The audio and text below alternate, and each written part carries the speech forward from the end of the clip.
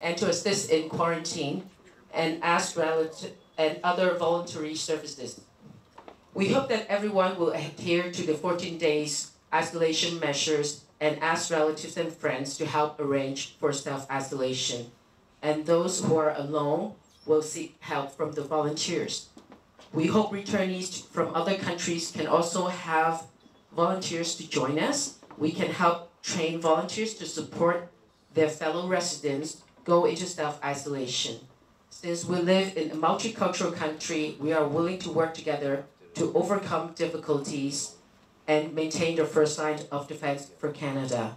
Everyone's safety is equally important, and the combination of self-help and volunteer assistance will help ensure the safety of all.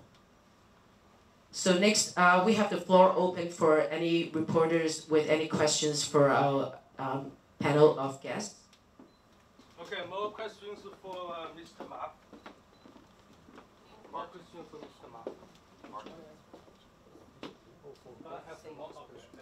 So, how many people, how many volunteers you have? 准确的说呢，这个不是说我有多少volunteer，是这个他们是各个地方哈，因为有一次启动是应该是在4号，2月4号，第二天有第一个微信群，我看到的啊，建立起来之后，就有他们这个微信群是来自多伦多各地的，还有他们的朋友在这个加拿大各地，这就在2、3天，就是说整个从爱德华王子岛到温哥华，一下是40、50个微信群就起来了。有提供技术服务的，就是把这些二维码连接起来，大概呢可能是有7、8千在人共同形成的各个微信群。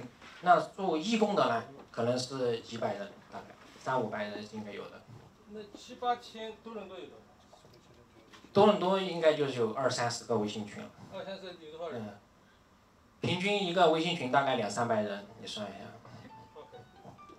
So Mr. Ma was answering some questions regarding the volunteer groups. So the volunteer groups started their WeChat groups from February the 4th, and it's across from Vancouver to PEI, and there are about 40 to 50 groups in total, around 7,000 to 8,000 people involved, and active volunteers are about 700 to 800.